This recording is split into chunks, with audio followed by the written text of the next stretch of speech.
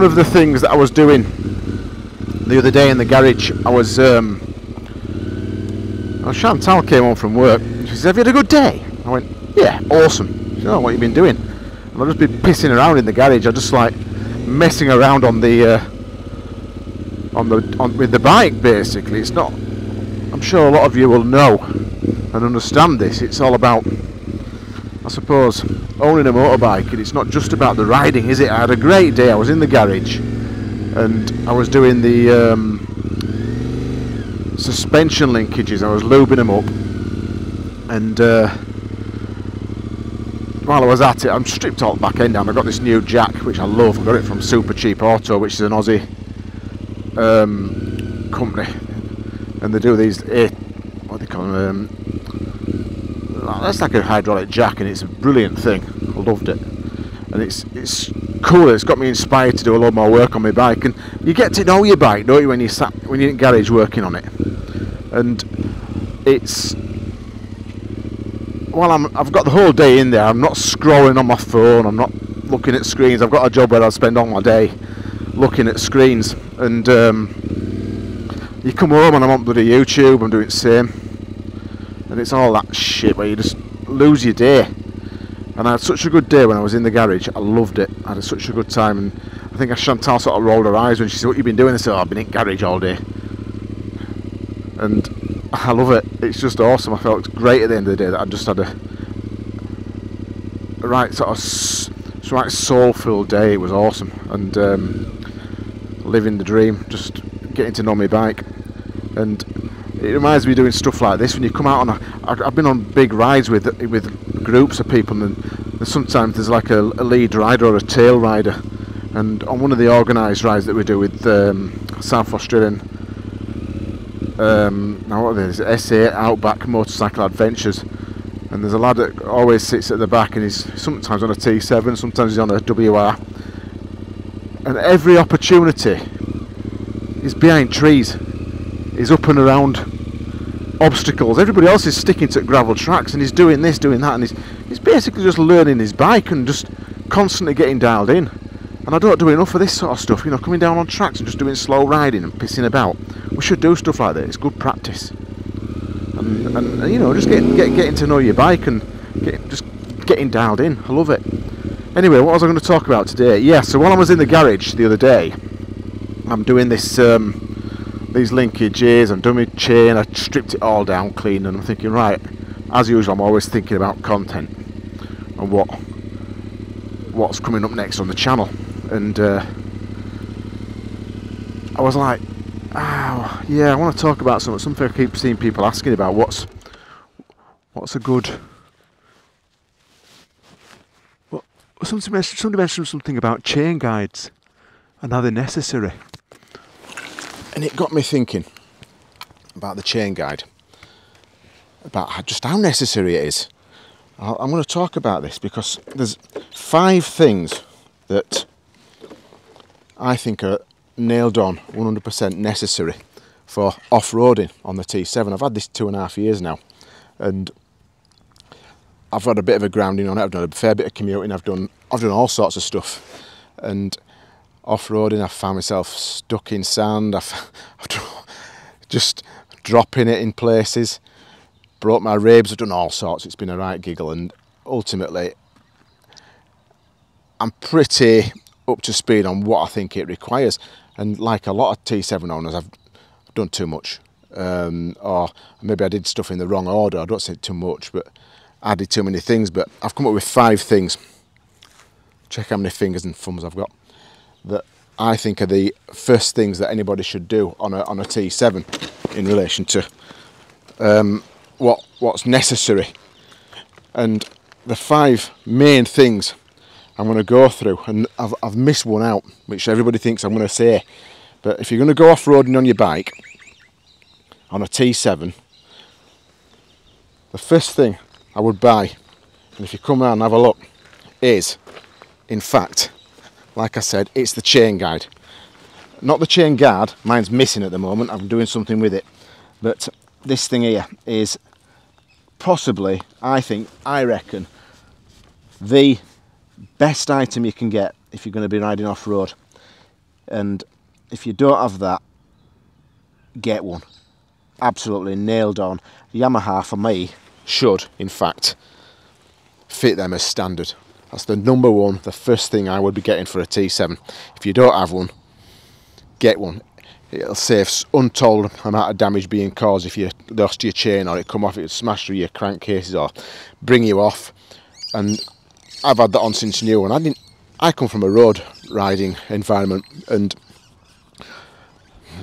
it was an alien item to me.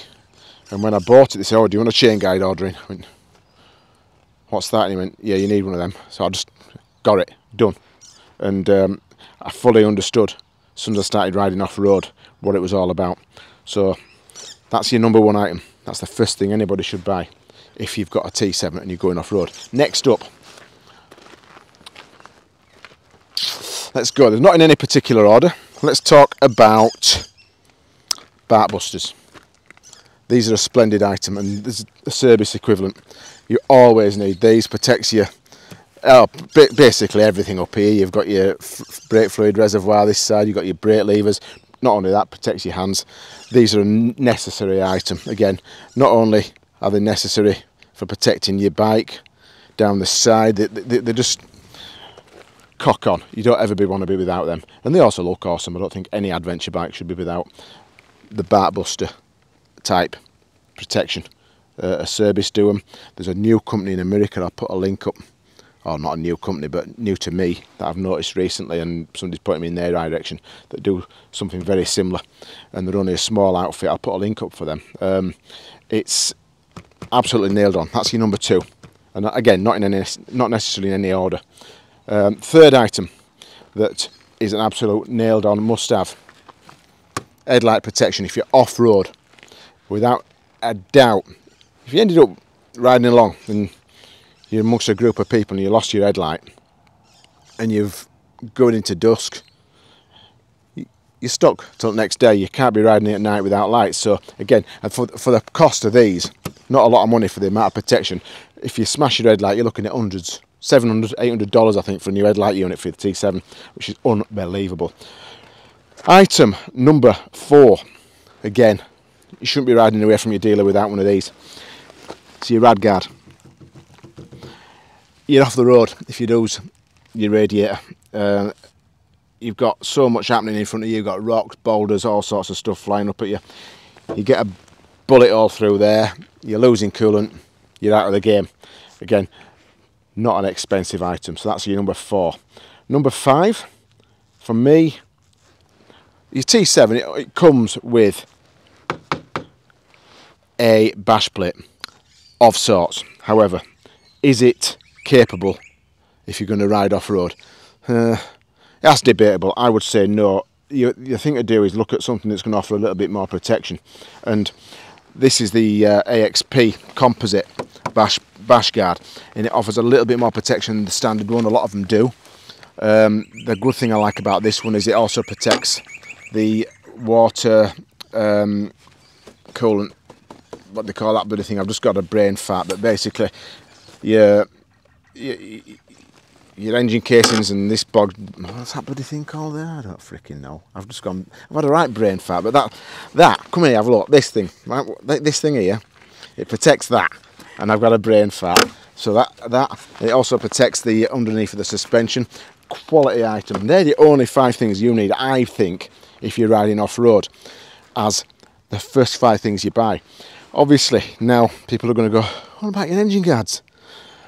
I honestly believe that if you've got a decent bash plate and bark busters or similar, you don't necessarily need engine guards, and you've got a lot of protection there anyway. And I've been off this bike quite a few times, and the only thing I've scratched is the ends of these, maybe a bit here, but the crash guards got scratched, and I wonder quite often if they weren't there, am I actually going to touch the ground? I'm not on an hard enduro bike, I'm not climbing rocks, I'm on gravel tracks and roads, bit of muddy track. Is it going to damage the bike if I don't have engine guards? I actually don't think so. Saved myself a fortune, saved 5 or 6 kilos of weight, whatever they weigh, and I'm doing without them. So that's my 5 that I think you need before you buy anything else if you're going to be riding off-road, just purely for protection. There's a lot of other things you can look at. I mean, of course, I've got small items such as these sliders front and rear, and you know, there's various bits and bats you can add to it for accessories wise, but they're your 5 main ones that you need, and that's what it's all about, really, just protecting your bike to the extent that if you're going to come off and damage something, you're going to be able to protect it and get home.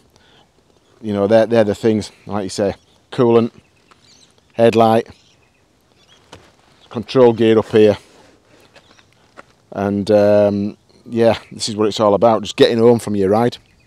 So there you go. I'm going to have a bit of a blast up and down this track and have a bit of a play and go from there. That's it, really. I didn't put my hat on, did I? Let me talk to you about my hat. Check these out. New Rider Guider caps. Aren't they awesome? I might actually start selling these. More of that later, because I can. Alright, thanks for watching. See you on the next one.